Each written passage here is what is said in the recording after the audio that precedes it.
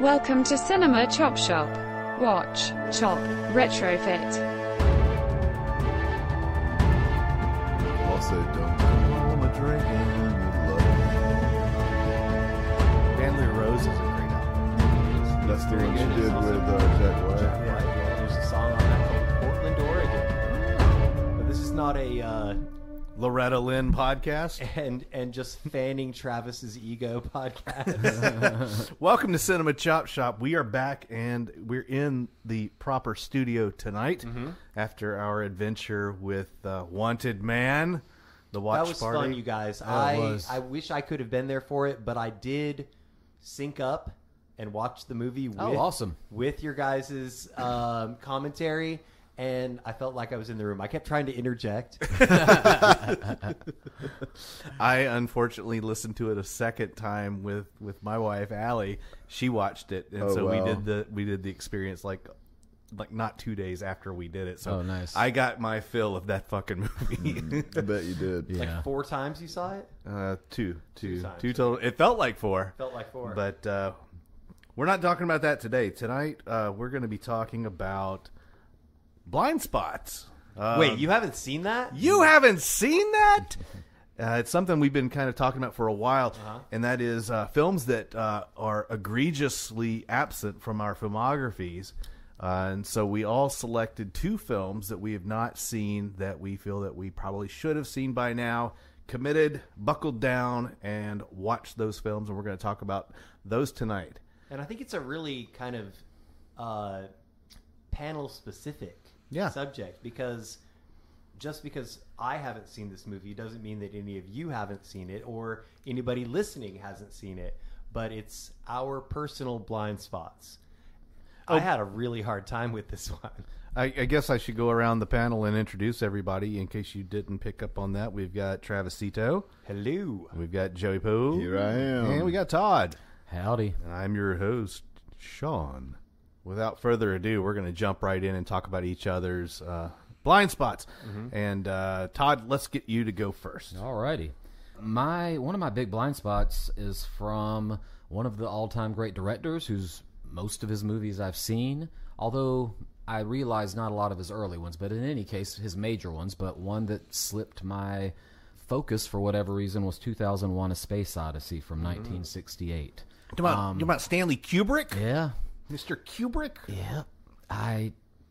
My reasoning behind this, I don't really have a good reason other than I knew that it was kind of a slow burn thinker. It is. And whenever it would pop into my head to watch, I just wouldn't be in the mood for it. And then it wouldn't pop into my head when I was in the mood for that sort of movie. That's the best explanation I have.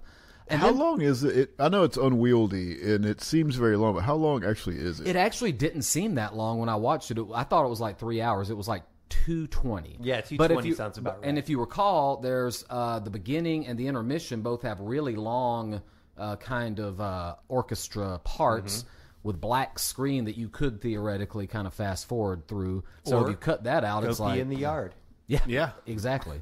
So if you take those out, it's probably more like 2:05, something like that. So it really wasn't as bad as what I was expecting. I didn't feel like I was being that I was having to force myself to kind of get through it, even though it did have a deliberate pace. It infamously has very little dialogue, especially the final act of the film, which is amazing. And I think that's why it didn't bother me that it didn't have any dialogue, because it was just too riveting what was happening on the screen. My best reason for why I never watched it is just I wasn't in for that sort of movie when I thought of it, and then I wouldn't think of it when I was. So now you've seen it. Yep. You get to see all of those cultural touchstones, all those memes, all those things, all of those well-known elements in context. What's your takeaway? Well, so to be honest with you, I was aware of some of them, of course, the whole thing with Hal, which I actually found myself kind of moved when he was like begging for his life, even though he had just murdered the whole crew.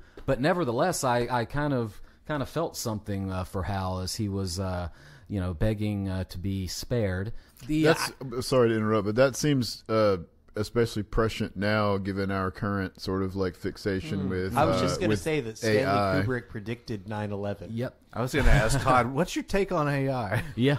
Well, and that was one of the interesting things about the movie is in some ways Hal might have been the most emotive character by the end.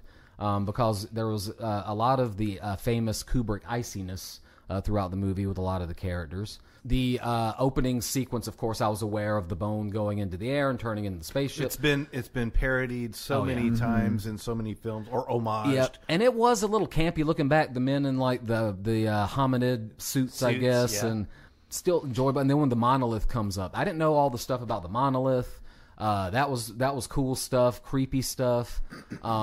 The giant fetus at the end. Of course, I've said, like Rick and Morty has a thing with that kind of plays off of that, and I had no idea that was. I don't think I was really aware of that ending. So it seems like to me that your first time experience with this movie was a positive one. Yeah, and pretty pure. I mean, again, I noted some of the cultural touchstones, but a lot of it, like I said, the ending, I did not know what was going to happen. I was very much riveted by what was happening, even though there wasn't the dialogue, like I said, particularly at the end. That whole sequence with him, after he disconnects Hal and then speeds towards the monolith, all those trippy vibes, baby. Yeah, man. Shagadelic, baby. And then the scene in that he's suddenly in this weird room where he sees himself, and then he turns into that older version of himself, and then he turns into the other version of himself, and now he's a fetus. Once he reaches out for that monolith. If you could describe the message of the movie in one word, it would be like continuum. Yeah. Well, that was one thing that I thought was interesting about the movie is all this debate about, is it supposed to be like a cynical thing, like the baby's on its way to destroy Earth? Because apparently something that that Kubrick decided to downplay in the movie is that there were supposed to be these nuclear weapon satellites orbiting Earth, and the fetus, some people speculated, might have been going to like set them off. Wow. But apparently something like that happened in the novel, I think. There was something about...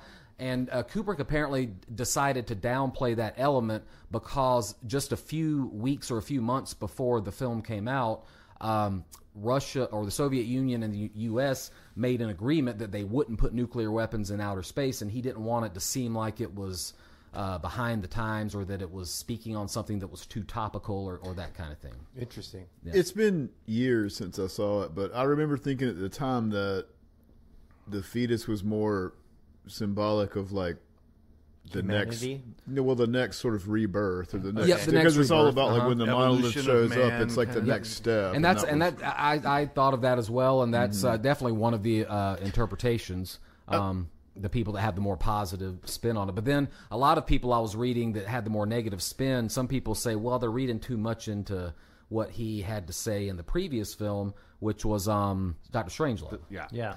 Which was much more negative about human. So they were looking for. So the people that read it that way, I think, are looking at a continuum of Kubrick's themes. I was just going to say this. I'm glad you liked it. This is probably the first film that I saw. I was a movie fan since I was a kid, but this was probably the first movie that I watched that was kind of like set me on this road to being either a cinephile or a pretentious prick, depending on how you read it. But it was guilty. Both can be true. Both are true with me, yeah.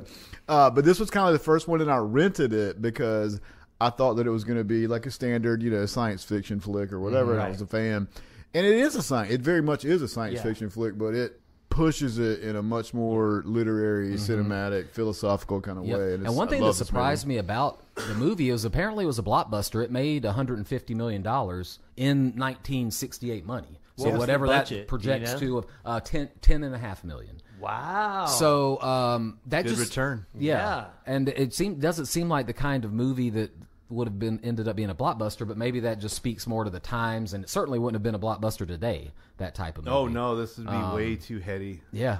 So I don't know. I mean, you've got your Denis Villeneuve, you've got your Luc Bessons. They're doing a little bit more heady sci-fi. You got your Arrival. Yeah, was Arrival a blockbuster though? No, it wasn't a No, it was blockbuster. a I love that. I mean, I do. failure. Yeah. Right. I do love that movie. Sorry, Amy Adams. Yeah. Yep. But Love you, Amy. yeah, though I'm glad. And I mean, I was almost glad that I hadn't seen it before because I was really able to kind of sink into the experience and enjoy it. That's awesome, man. Yeah, Good deal. So this podcast is doing good. Yeah, absolutely. right, We're doing good deeds. so I can check that off my box there and not be embarrassed anymore. To Lovely. Well, then let's pop over to JoJo. Well, I chose for this one.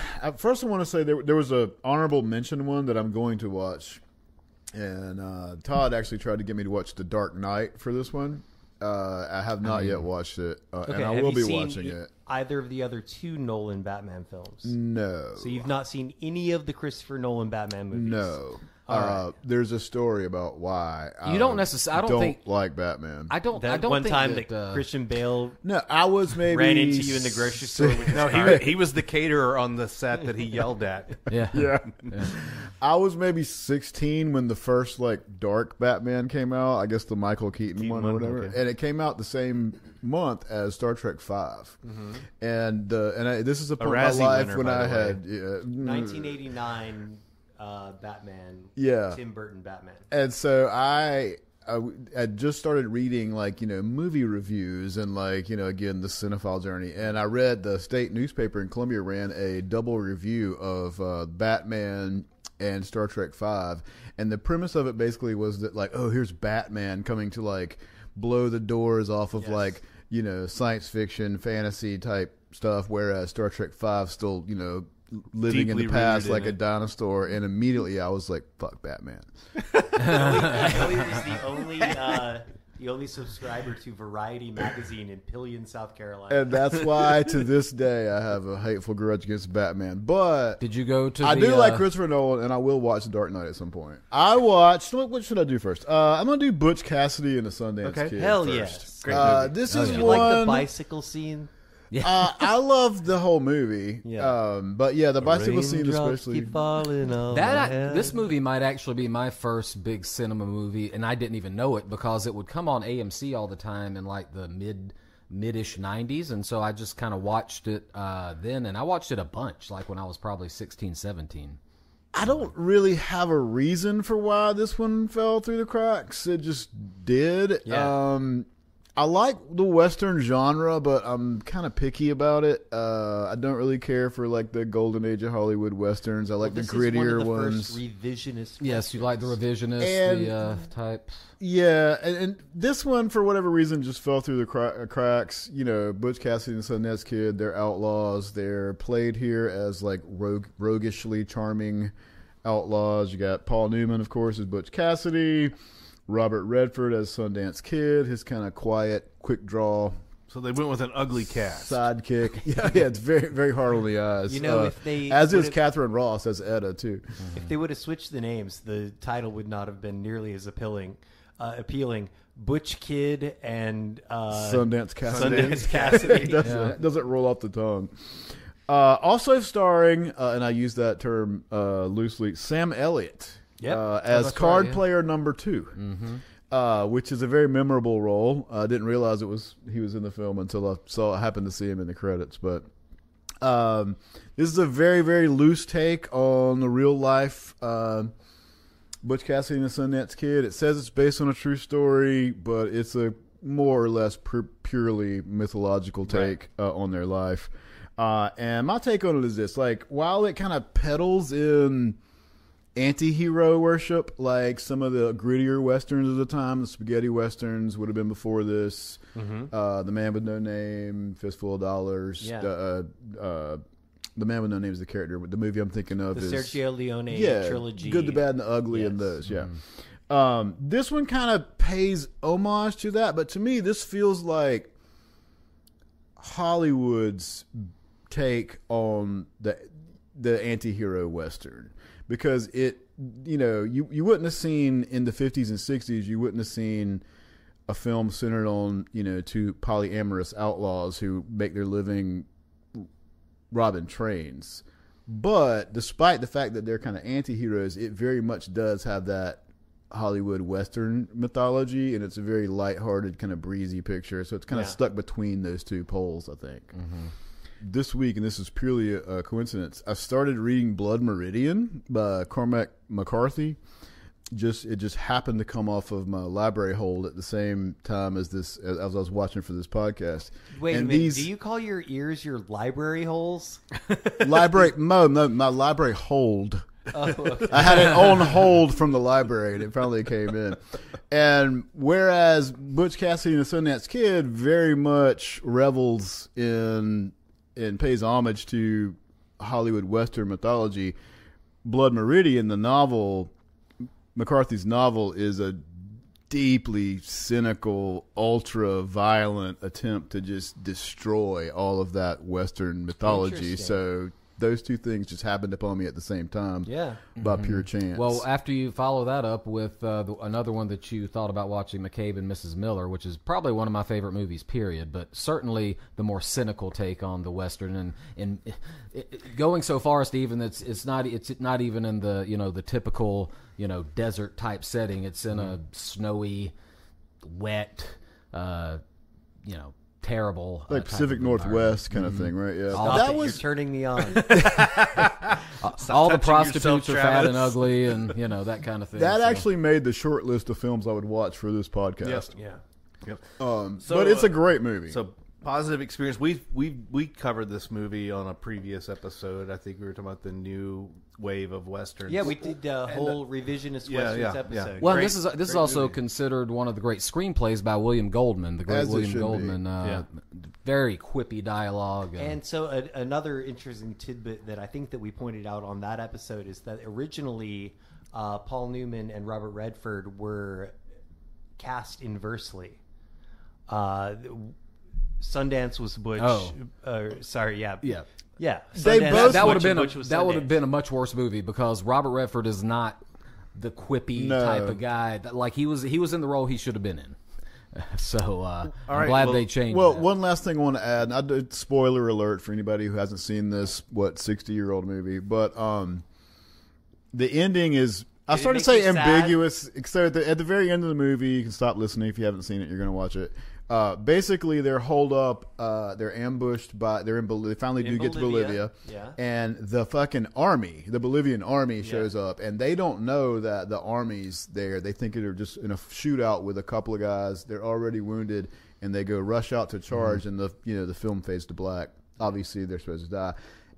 If anybody out there in listener land knows of fan fiction that follows them to Australia, where they're dreaming about going, please tell me. I really do think there is like a... Don't tell me there's a motherfucking sequel. I don't think it's a sequel. I think it's like maybe a comic book or something like that imagines that they escape.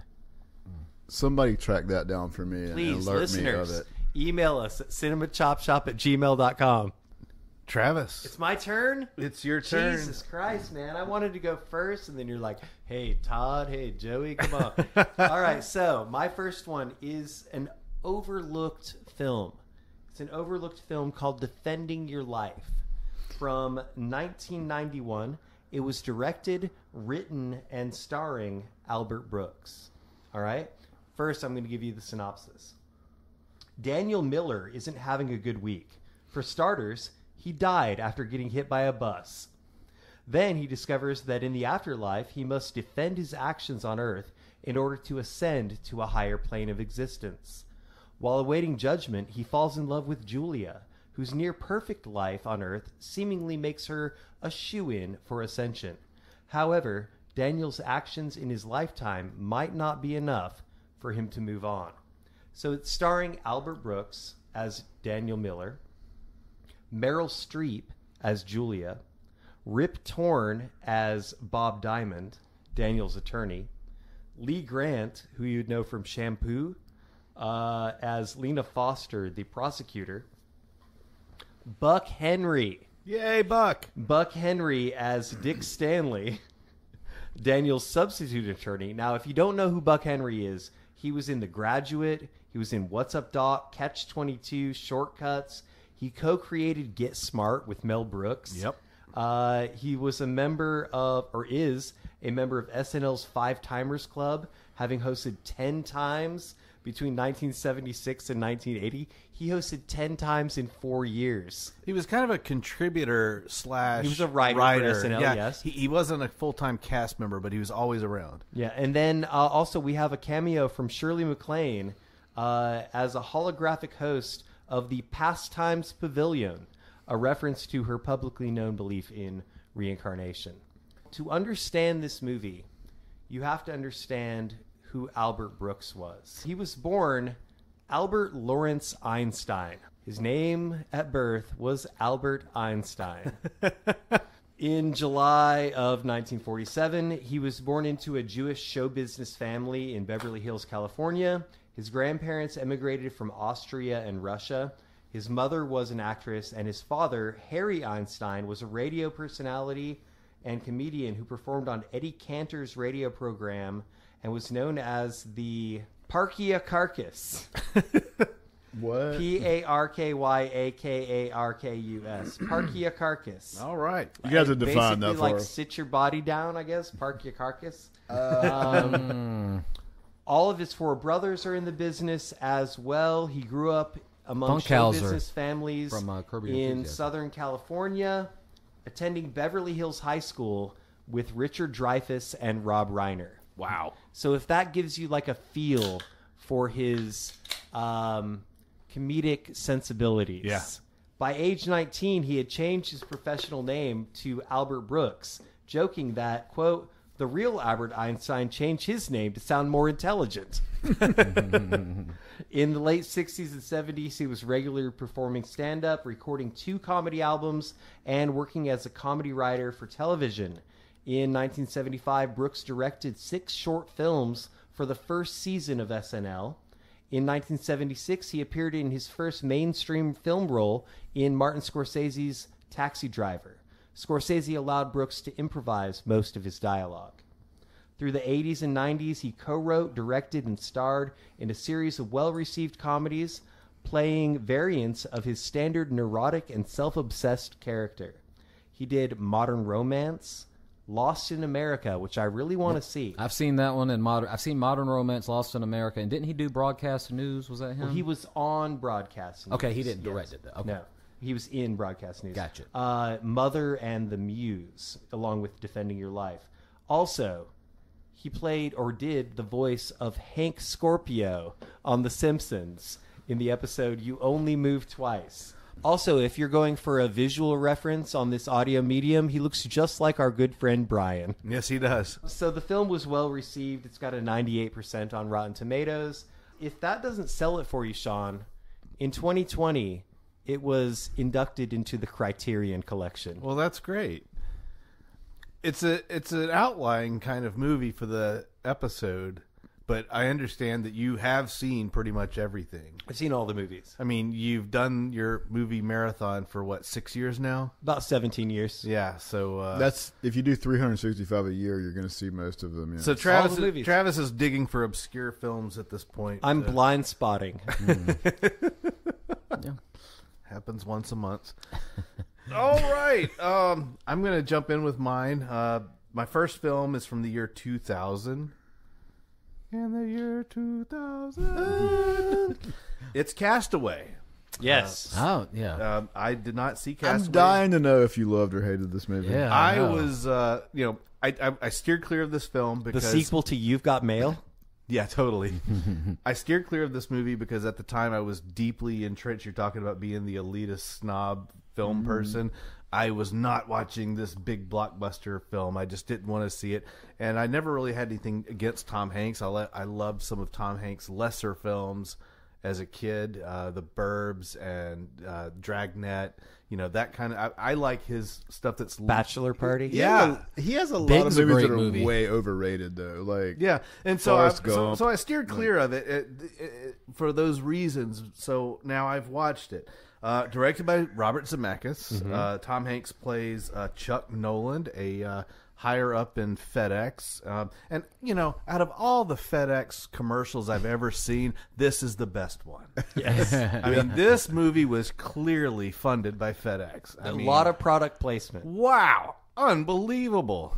Isn't there a scene at the end where he delivers the packages that he kept the whole time? The one package, and it's the girl that you're like, oh, does he or doesn't he?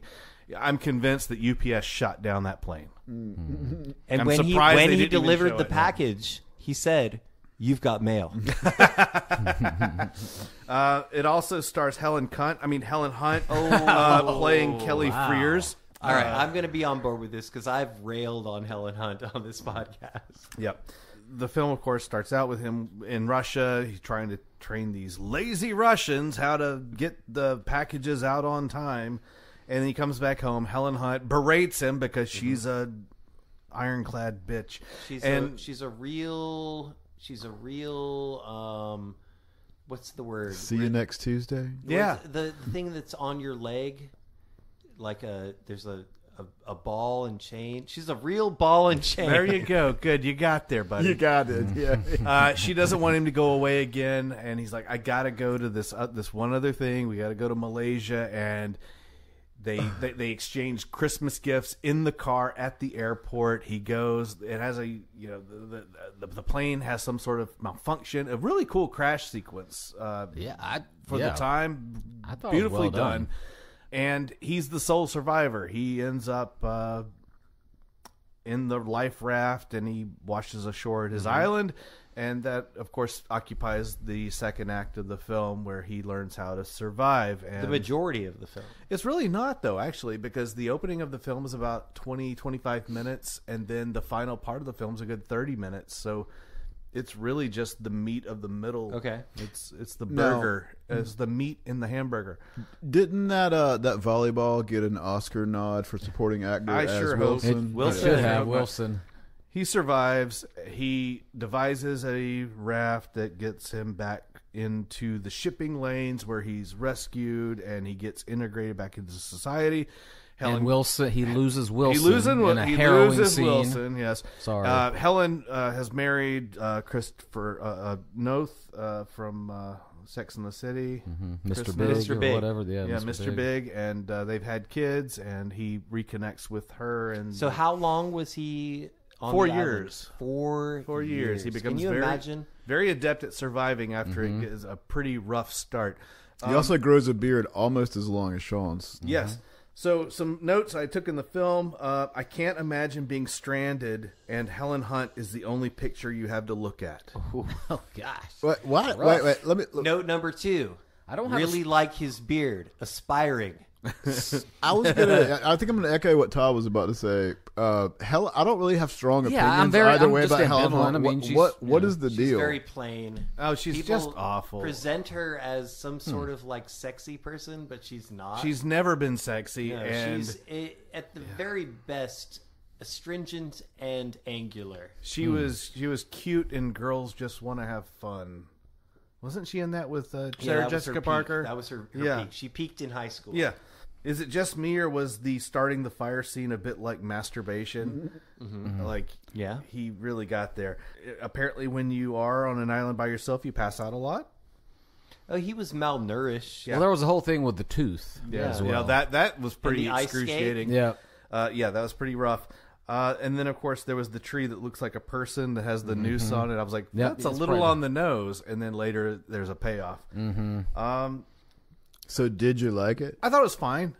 I didn't. I like that movie a lot. I like this movie a admit lot that it's too, a, it's a, yeah. it's a I'm blockbuster. sucker for It's survival. It's sentimental, but it's a blockbuster type thing, and that's probably one of my favorite Tom Hanks movies. It's honestly. a Tom Hanks vehicle, and he drove that. Yeah, he did. Yeah. He definitely carried the film. You might say that he was the captain now. Yes. To me, that was the You film. might. If you were going to give him a Best Actor Oscar, that's the more memorable role than say. I mean, And he was I'm not a big nominated. Forrest Gump guy, and certainly Philadelphia is very forgettable. Yeah, he was nominated.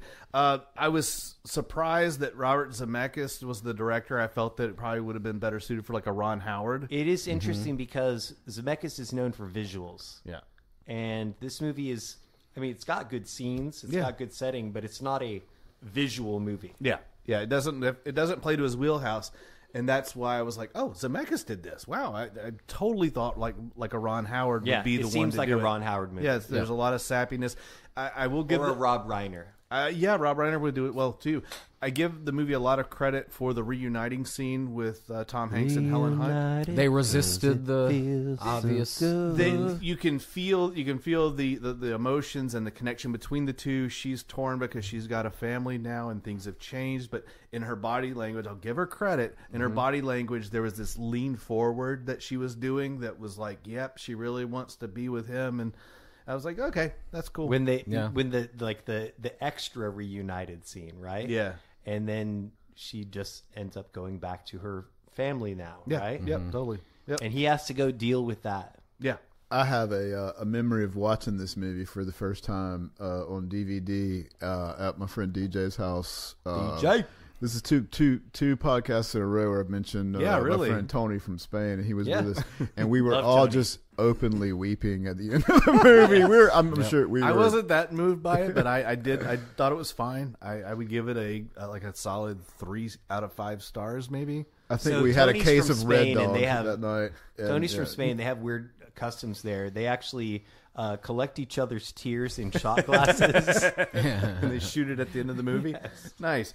All right, so that's it. That's the first half of our Blind Spots. You haven't seen that episode. So we're going to take a break and go pee in the yard and refill these beers, but not before we say, let's all go to the lobby.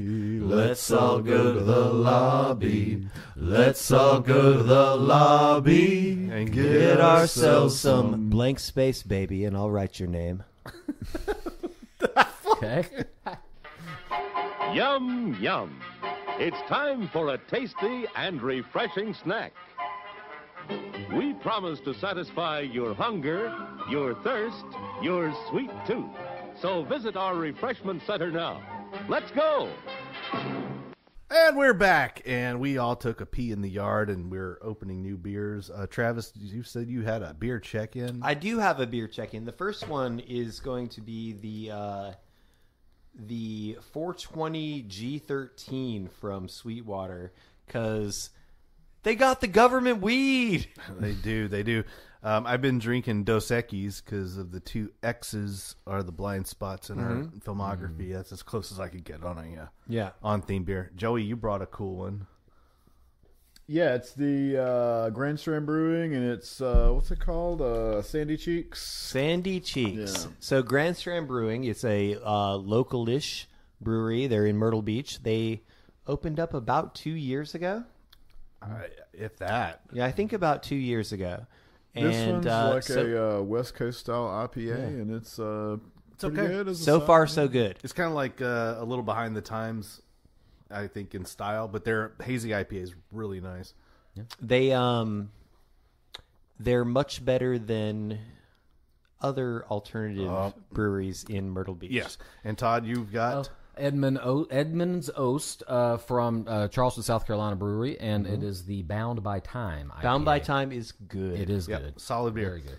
Yep. All right, we're going to roll right into the second half, and we'll keep the same rotation going. So, Todd, you're up next with your next film. Don't fuck with the cipher. So, I think this one actually got more gasps of shock from our crew here than did my first film, which is Arnold Schwarzenegger's great action film, Predator, from the 80s. How is it that you've not seen the I'd original seen Predator? Scenes This from one is shocking, yeah. Well, so I think I have a better explanation for this than 2001. I think I just sort of missed it during the VHS era, and sorry, this movie did not come out in 2001.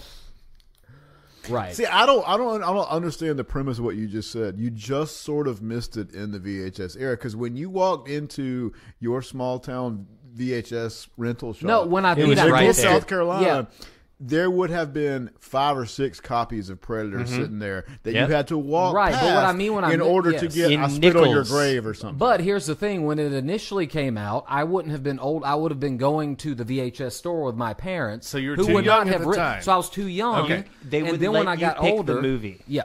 And then when I got older, I think I got too snobby. I just assumed that it was like a mindless Schwarzenegger action flick. Now, I let think me ask that's you what this. happened. Did you watch any of the subsequent films? No. You've never did. seen a Predator Well, film I was like, until... well, I've never seen Predator, Well, so it's how all can I watch downhill that? from here except for Prey. Prey is great. Prey's good. So I think I got snobby about my Okay. what I would and just didn't watch it after that. But then I realized as years passed, is like, oh, this seems to be more highly regarded than I expected it might be. And so when I watched it, I enjoyed the hell out of it. So your snobometer went down a little bit. It did. And you allowed yourself. It did. And to actually, indulge in this. my snobometer had gone down enough to allow for it years ago, but I just, for whatever reason, didn't get around to it. To me, this movie, though, is like a sci-fi update of the classic film, The Most Dangerous Game. If you've ever seen that. Yeah, where, of course. This guy goes to a rich guy's island, and the rich guy hunts him. Yep. And so this based on the book, and also there's been many film Very many iterations. Many iterations of that, right. And this is kind of the premise of this movie. This alien lands. They don't really give us any background about this alien, except it seems like we learned that he just goes to Earth every 20 years or so and hunts people for sport. He's just, finds they're hunters. That is the beauty of that first film, is because there's so much you don't have to unexplained. know anything other than he's out to kill. That's Exactly. it. That's all you need. Honestly, I kind of like digging into the mythology and the ecology of the predator species. It gave him great fodder for the sequels and stuff, which was cool. And can we talk about the crossovers? Oh, God, Alien Jesus. versus Predator. I like them. Save it. Me too. Save it. One thing, though, that I thought was cool about the movie is that, my snobbishness about it, I think the filmmakers were aware of this because they kind of played up to that initially, where it seemed like it was just going to be one of these exploding huts. Action in the first 15 minutes or so, Arnold's getting off one liner after another. Kind of seems like one of those dumb action flicks. But then once the twist happens and we find out all's not what we thought that it was, it gets much more serious tone. And the movie really condenses in on itself very quickly. The cast, I think, buffets what you were just saying about, you've got Carl Weathers, rest in peace. You've got Bill Jesse Duke. Ventura. Yep, Bill Duke was fantastic in this. Does Jesse the Body get he delivers the I ain't got time to bleed. Yep, I ain't got time to bleed. That was him. Yep. Now you tell me what you're gonna do if you're bleeding out in the middle of Panama and the predator's standing over you. You tell me what's gonna happen. That's actually a pretty spot-on Thank you, Jesse Ventura, impersonation, for that audio clip. We appreciate it. That's actually Still pretty can't believe we spot-on, got you.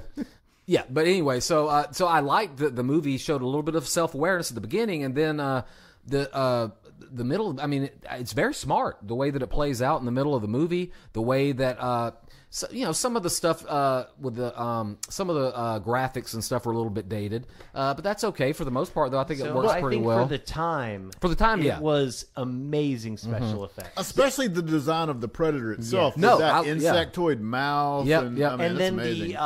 the infrared vision that it had that had not really been done before. Yep. And then the fact too, it was a nice little creepy touch that it would mimic people. And then when it finally lost to Arnold Schwarzenegger, it did that. It was like, all right, I'm gonna take you down with me thing. And then it did the laugh of his friend to signal the fact that he was about to blow shit up. All right, I thought that was a nice little quick question: is the line "Get to the chopper" from this? Yes, or from Get Commando? to the chopper. I thought of you when that happened. Yeah, he says thought it of me? He said, yeah, because you've said it a couple times when I've done the podcast. I say it a lot. Well, I think particularly when I was talking about Kindergarten Cop in one episode, you mentioned it. But yeah, get to the chopper. Nice. Yeah, that's in there. I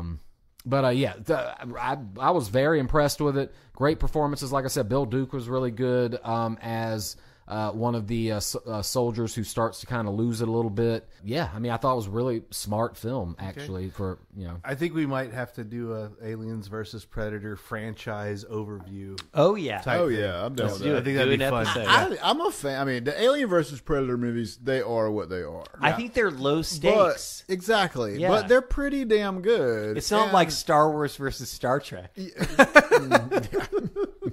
That's another episode.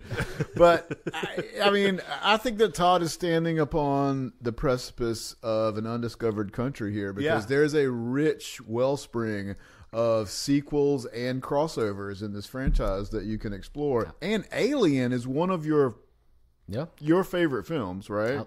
The first one, I like it a lot. So there's a whole crossover here, too. Mm-hmm. All right. So we're in exciting times here in Todd's life. Mm-hmm. All right, Joey, what you got, man?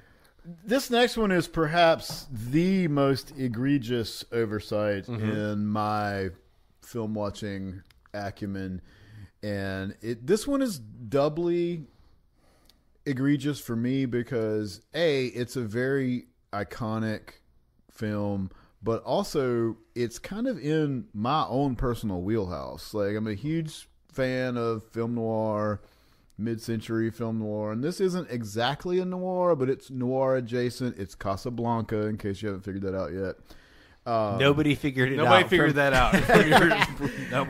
You'd say it's noir adjacent. Yeah, I would agree. You got Humphrey Bogart basically doing his Sam Spade shtick. Totally. It's a dark sort of film, and often when I watch movies like this one that have accrued all of this cultural and critical cachet, I am somewhat skeptical. I'm let down. Okay, a little bit, just because even if they're not bad, they can't live up to the hype. This one, expectations, 100% lived up to the hype. So it's a badass movie. Casablanca, as I'm sure everyone listening knows, is set in Casablanca, which was in then French-occupied Morocco.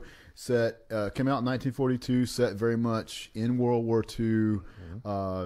Rick's Café Americain, where all of the rich elite from Europe have descended upon North Africa in an attempt to get the fuck out of Europe at this time. The big door prize is a ticket to Lisbon, from which you can depart to North America. The film takes place there amidst that whole drama. Rick, the owner of the bar, played, as I said, by Humphrey Bogart, is moving along just fine. He's trying to stay neutral, stay out of the war, but of all the gin joints in all the world, in all the towns, in all the world, Ilsa, his former love, has to walk into this one. Into his. She's now married to a Czech dissenter who has escaped. Who's a wealthy Czech dissenter who has escaped from concentration camp, and therein lies the plot of the film. I don't know what I can say. Played by Ingrid Bergman.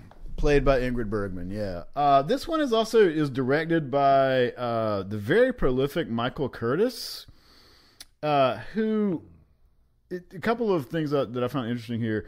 He made a lot of like swashbuckler films, like Adventures of Robin Hood, but he also did Angels with Dirty Faces. Nice. He did White Christmas, which is the first movie that I ever discussed on this podcast. Whoa! In Travis's living room, long ago. That was a while back. Good and times. he also did a film called Mission to Moscow, which was essentially a propaganda film. Are you talking about Police Academy 3, No, Mission to Moscow? I am not. I am not. But it was commissioned by FDR. And he also is responsible for the current laws that we have about animal cruelty on set after 25 horses died during the filming of his film Charge of the Light Brigade. So he's not responsible for it. Like, he didn't promote that legislation. The legislation is because of him. His epic fuck up paved the way for it. But despite that, this is a great film. I don't know what I'm going to say about it other than that. I mean, we're sitting underneath a poster of it. Yep. Right now. And the title of another great movie comes from this film. Does anybody know? We'll Always Have Paris. No? No, that's a Star Trek The Next Generation episode. God damn it, Joey. Nerd. Anybody. What now? There's a title of a famous 1990s film that we all love that comes from a quote in this film. Oh. I don't know.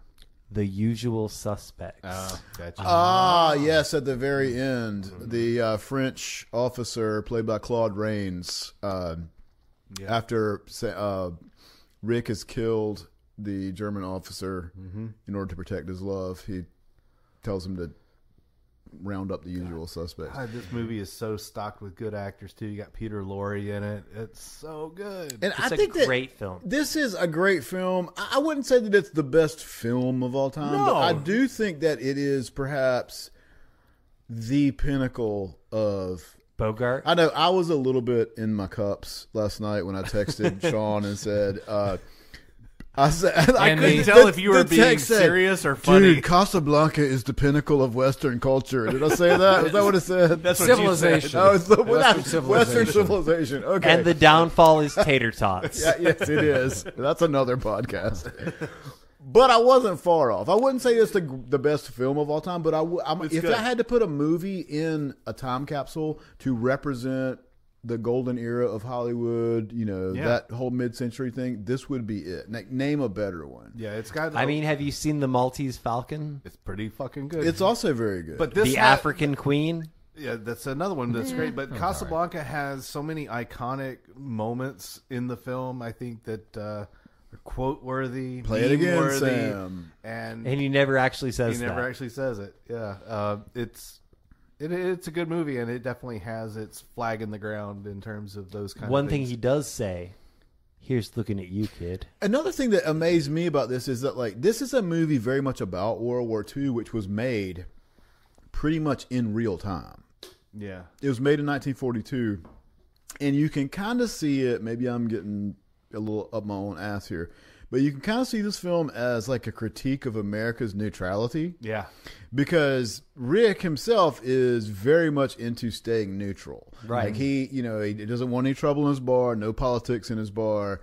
But then over the course of the film, he's forced to choose. Yeah. And he chooses, much like the United States had to choose whether or not to be involved. Yes. And so that's doubly interesting because there's a previous film in Michael Curtis's filmography, which was kind of thought of at the time as a scathing critique of America's neutrality. I think he kind of watered it down and made it, amenable here. But just a great movie. Instantly jumped near the top of my best of all time. I love it. Good deal. Travis, do I even dare ask what big blockbuster movie that you haven't first seen? I want to do another beer check-in.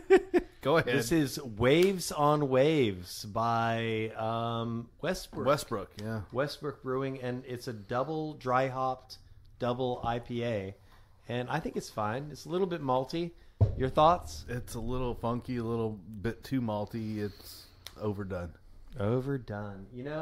Every time I bring a beer. It's not your fault. Sean got something to say about it. I'm not slamming you. You didn't brew it. Ed Westbrook did.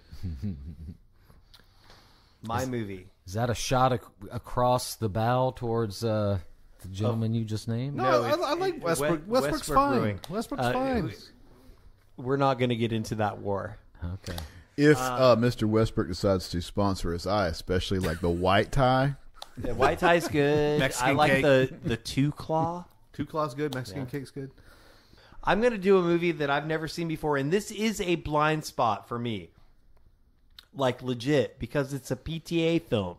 Paul Thomas Anderson's Punch Drunk Love. Yeah. Great movie. That does seem like a pretty shocking oversight for you. I've seems seen like a every movie. other one of his movies, never seen this. This is the And- first one that we've discussed thus far, I believe, that I have not seen either. So, Well, you didn't see Defending Your Life. yeah, you're right, but I'd never heard of it either. So, I All right, so Punch Drunk Love came out in 2002, directed and written by Paul Thomas Anderson. So the synopsis, although susceptible to violent outbursts, bathroom supply business owner Barry Egan is a timid and shy man by disposition, leading a lonely, uneventful life, partly due to the constant berating he suffers from his 7 sisters. He's got 7 sisters. However, several events transpire that shake up Egan's mundane existence. For example, in his loneliness, he calls a phone sex line. The next morning, the phone sex girl calls him back and starts to extort him for money. And we're talking 2002. I was gonna say, I feel like we should explain to the youngins out younger here what a listener phone sex sex light is. Yeah, so there used to be this thing called 1-900 numbers where you could call and it was like $2 a minute. And it would totally show up on your mom and dad's phone bill, by the way. And Are their you credit speaking card from experience? I'm speaking from my cousin's experience. Okay, there we go. Yeah. Nice. They start to extort him, and he's like, no, I'm not going to give you money. I don't have money. You can't have that. I sell toilet paper. Philip Seymour Hoffman, his character, gets the boys on the mission, and it's 4 blonde brothers who come and start like attacking him. During this, he accidentally falls in love with his sister's coworker, and her name is Lena. But the romance is threatened when Egan falls victim to this extortion scheme. So it's starring Adam Sandler as Barry Egan, an unmarried entrepreneur, and he has social anxiety. Emily Watson, who I think is very underrated. She's a English actress. She plays Lena, and she's Barry's love interest and Elizabeth's friend and coworker. We got Philip Seymour Hoffman, rest in peace, as Dean Trumbull, the owner of the mattress store, which is a front for this sex line blackmail extortion scheme. We've got Mary Lynn Rajskub as Elizabeth Egan, who is his sister, who's also, gosh, she was in 24. She's in Always Sunny in Philadelphia. She's the snail in Always Sunny in Philadelphia. She's the cousin who's always like snotty. You would recognize her if you saw her. We got Luis Guzman, a regular of PTA films. Love it. As Lance, Barry's coworker. And then Robert Smigel. Robert Smigel as Walter, a dentist, and Barry's brother-in-law, who he confides in after an angry outburst. Robert Smigel, creator of the ambiguously gay duo. And the angry dog, what's his name? Triumph the Insult Comedy Dog. Yeah, Love him, yes. Yeah. He's a dentist and Barry's brother-in-law, who Barry confides in. He's like, hey, listen, I heard you're a doctor. I need some help. Sometimes I don't like myself. And he's like, Barry, I'm a dentist. This is the first foray by Adam Sandler into a serious kind of prestige piece. And the way this came about is Tom Cruise was on set at SNL when then wife Katie Holmes? No, the other one, Nicole Kidman. Nicole Kidman was hosting. While filming Magnolia, Anderson contacted Sandler through a phone call with Cruise and expressed his intention to make a film with him. And despite being unfamiliar with Anderson, Sandler agreed. Sandler was intimidated upon his first viewing of Magnolia, which is PTA's previous film. Don't get Sean started on that one. Don't get me started. Quote, fucking terrified, and doubt his ability to carry Anderson's next film. Anderson helped alleviate his fears upon personally delivering the script. Sandler's casting was officially announced in November of 2000. In November of 2000, the unconventional pairing shocked reporters, as Anderson was a filmmaker on the rise that wrote and directed critically acclaimed films, while Sandler was known for his negatively reviewed comedy romps, right? Like I said, this is the first time that Adam Sandler branched out into a serious role. You've got your Billy Madisons, you've got your Happy Gilmores, you've got all of that. So in the 1990s, or the 2000s rather, he did a serious movie every couple years. This movie was fairly well received. We got a 79% on Rotten Tomatoes. The website's critical consensus states, odd, touching, and unique. Punch Drunk Love is also delightfully funny, utilizing Adam Sandler's comic persona to explore the life of a lonely guy who finds love. I remember this one fell through the cracks for me too, and I remember at the time thinking that I did not want to see Adam Sandler in a serious role about anger issues, which is kind of what my impression of it was. Yeah, it is. Now that we know what he's done with Uncut Gems and those other ones that you mentioned, it seems like maybe that was an unfair summation. So I'm always rooting for him. Like, he's been wanting an Oscar since 2002. And as far I've as been those rooting for him ever since. As far as those comedy romps and gross out comedies go, people want to see him. His are better across the board than almost any other Saturday Night Live alum, save perhaps Chevy Chase. Fuck Chevy Chase. Well, fuck Chevy Chase, but National Lampoon's... Whole nother episode, guys. Whole nother episode. All right. What do we got? All right. Sean. I'm going to close it out with a film from 1997 that goes to prove that in the 90s you could make a movie about anything. Mm-hmm. I'm talking... The world was your oyster. Oh, my God. I mean, you have movies like Speed. You've got movies like Point Break. And then you've got this, Jim, Face Off. Which I also watched for the first time about a month ago. Off. A movie where they fucking get into a discussion about face off. Face off. Oh my God! Are you kidding me? And in the opening scene, Nicolas Cage, dressed as a priest, dry humps a teenager. Yep. Oh my God! Directed by John Woo, and don't get me fucking started on John goddamn Woo. Would you say that when you describe his filmography, you would have two guns? Jesus Christ. And I would twirl and somersault because that is part of gunplay. And then there would be a bunch of fucking... And you'd hold it sideways. I'd hold it sideways. And then there would be a bunch of fucking doves that symbolize something that never get hit by stray bullets, by the way. Fuck you. A lot of people don't even know that John Woo was responsible for the creation of Woo Girls. Every time you're at a bar and you hear girls go, woo! Yeah, he gets royalties. It's a tribute to him. Totally. I mean, hard-boiled, great, fine. Give it credit for what it is. Is it safe to say you didn't like this movie, Sean? I'm getting there. But John Woo is the crutch master when it comes to directing. I'm sorry. The guy found something that people liked, and he leaned so fucking hard into it. Did he do Broken Arrow? Did he? I don't know. I'd have to look it up. All right, so... starring John Travolta playing Sean Archer, which I thought was really funny. Archer!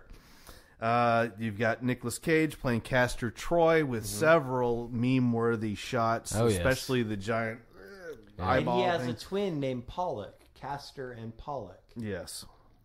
Which is a reference. Joan Allen playing the wife of John Travolta. Eve, Gina Gershon playing a love interest in the film. You got Fat Margaret Cho. And a bunch of other people, by the way, that are really interesting to point out. You had Thomas Jane in this film. Yep. You've got Danny Masterson in this movie. You've got Joe Bob Briggs in this movie. That one was the one that surprised me. I was like, what the hell? Joe Bob Briggs? He's like one of the doctors. Yeah. That's wild. Yeah, you've got John Carroll Lynch. You got Matt Ross. I mean, some really quality actors in this movie early in their careers. By the way, speaking of Danny Masterson, how fitting is it that Masterson tried to sexually assault Travolta's daughter in this movie? Yep. And now he's in prison for being a sex assaulter. And he was recently transferred to another prison because the heat was on. There was a hit put out on him. He got fucking jumped in prison. As he should be. And injured, and then they put him into a more minimal security type deal where he's going to be safe. So, yeah. Anywho's, with the other rapists. Oh, this movie. Yeah, it's bonkers. There's no other word to describe it. Yeah, it's bonkers. You have a criminal and an FBI agent who are nemesis of each other, and they come up with this crazy plot to take his face off. So Travolta is going to assume the identity of Nicolas Cage to infiltrate Nicolas Cage's operation. Nicolas Cage wakes up, puts on Travolta's face, and kills everybody associated with it. So nobody knows. Yes. Nicolas Cage goes... I'm sorry, not Nicolas Cage. Travolta, as Cage, goes to super jail. Yep. And then where they have the lockdown boots. the lockdown boots. Lockdown boots Oh my I God. need in my occupation. my I need God. those real bad. The Ugg boots of prison fashion. The best part of this movie was that John Woo got John Travolta to say, "This ridiculous chin," as part of his dialogue. Yeah. Chef's kiss. Yeah. There is a scene, of course, towards the end of the film where the two of them, it's just the two of them. It's the big showdown. Yep. And there's a speedboat chase. Yeah. Oh my God. Dude, this movie is so stupid, but it was I'll fun. get there. I'll get there. Nicolas Cage jumps onto the boat. I guess Nicolas Cage as Sean Archer jumps onto the boat and has a hard time getting his footing. That would have been the time to shoot him. Yeah. There's like a good 5 seconds where he's a prone target to shoot Well, him. it's like those kung fu movies, though, where they try to fight, Bruce Lee one at a time. Yeah. Instead of, So anyway, those are some of the points about it. This movie was off the rails, crazy. Yes. I avoided it at the time. It was 97, so Allie was in grad school, and so when you're in grad school, you ain't got no money. You don't get to go see shit, and so I was a junior in high school. Yeah, Yeah, okay. same here. It got past me. I remember people watching it on VHS, and I'm like, I ain't watching this shit. And I will give the movie total credit. It's crazy. Yeah. It is Full-on so fucking crazy. You will not be bored watching this. No, you can't be bored. It's full of problems. It's full of plot Yes, of holes. course. And he goes full Cage rage. The Cage. It's And wonderful. You're talking about earlier about how you kind of had like these episodes where like I'm not watching so and so's films. Cage and I went through this issue where I was not watching Cage movies, and this was probably the beginning of that point. But And now you're back on board. I'm back on board. I'm on the Cage train. It's crazy. I liked it. I thought it was a lot of fun. Yeah, it's fun. It is. You have to put all tethered Suspension of disbelief has to go out the totally. I'm window. saying any tethered to reality, you've just got to clip Because that. they only changed faces. Like, wouldn't it have been smarter to have them change brains? But then you couldn't have called the film a face-off. I'm sure somebody suggested that. But don't Like in the they do a producing room, they were voice like, thing? Don't "Hey, they do shouldn't a they?" thing where- There's like a vocal cord, The vocal thing, but they don't have and- the same body though. Like John Travolta's, Oh my like what? God, Maybe this movie. five, And Y'all are 11 or already something? thinking too much about it. yeah, Exactly. That's Exactly. The thing. That's You the point. can't think about That it. is the point. Don't think about it. Nicolas Cage's Castor Troy as John Travolta hitting on Travolta's daughter. Just bizarro, just uncomfortable. Yeah. And just the performances were like at an 11 Yeah. all the way. Yeah. Both of those guys were having fun with it. They had to have been they having were a having good blast. time. I mean, So This is probably the first movie that started Nicolas Cage on the path to what we think of as Nicolas Cage now. that's how you get Wicker Man. I mean, this was like the first step toward his but then also how you get the superior Mandy. journey When he's into sitting on the self-parody and then out of self-parody. Favorite here. shirt. Joey, That's my favorite I shirt. agree with you. Thank you.